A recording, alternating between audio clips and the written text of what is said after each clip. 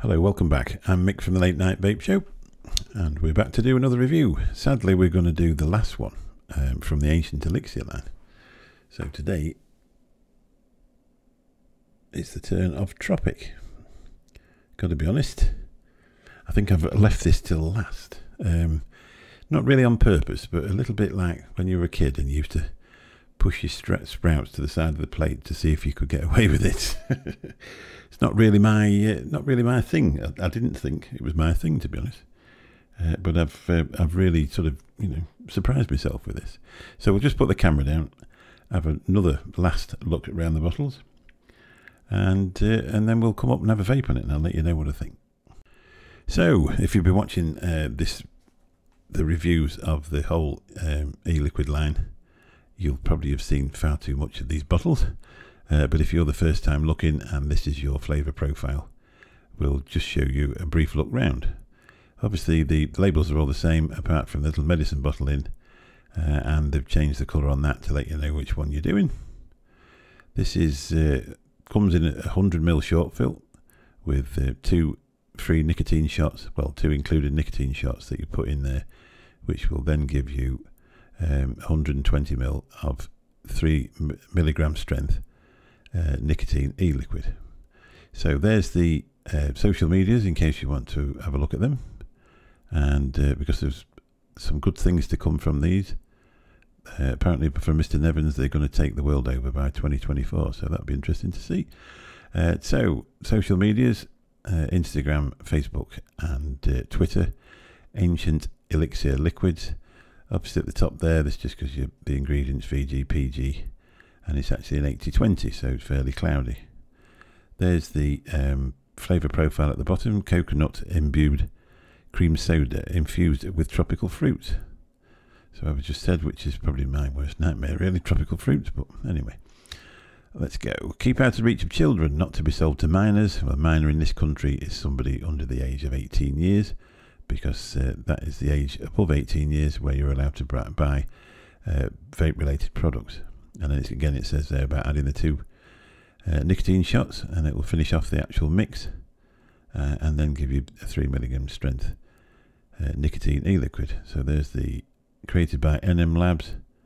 There is a website down there, warning labels at the bottom, including the one at the end which is don't go ruining water courses with it. So that's had a look, and we'll put the camera back up and we'll have a vape on it and I'll tell you all about it.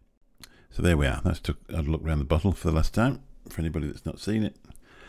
Now we're going to go on to have a vape. Now I've been vaping it today in a tank, to be honest, and you'll probably notice we are a little bit vapey in our current state of keeping all the vape away from my wife because she's not been very well.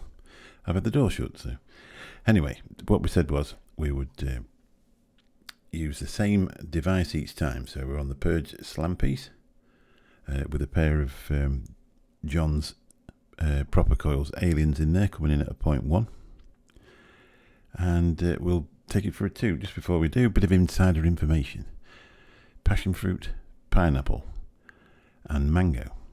Now I've not really vaped mango because I've listened to other people saying that mango smells a bit like, you've had a tomcat in there and stuff like that, Bill.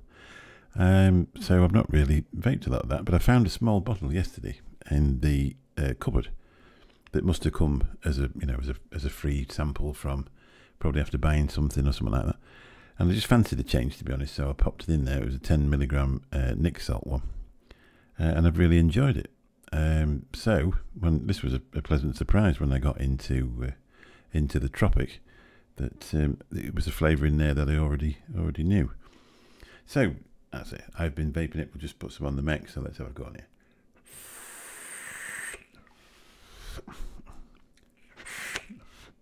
I mean, you do get the you can taste the pineapple in there. I'm not sure about the coconut. There's a coconut in there. Whether that's used just to back it up and sweeten it off a little bit as a different sort of flavour. But the mango's definitely fairly prominent. You can get the zing of the pineapple in there, and the passion fruit's obviously in there somewhere. But again, probably just to round the flavour off. And it's nice. I'll be honest, it's nice. I probably would buy it myself, to be honest. But after I bought some of the other ones, to be honest, now my favourite in this line, we'll just go over them again as it's the last one, is the blush. I absolutely love that. And if you're a fan of Suicide Bunny's pre-TPD mother's milk, you'll absolutely love that. The trifle, I've really enjoyed the trifle as well. I've been vaping that as well. I'm going to vape these off in tanks, to be honest. I do tend to vape tanks more than mechs nowadays. The salty, that was absolutely lovely as well. A nice salted caramel, a good sort of full-bodied caramel in there as well.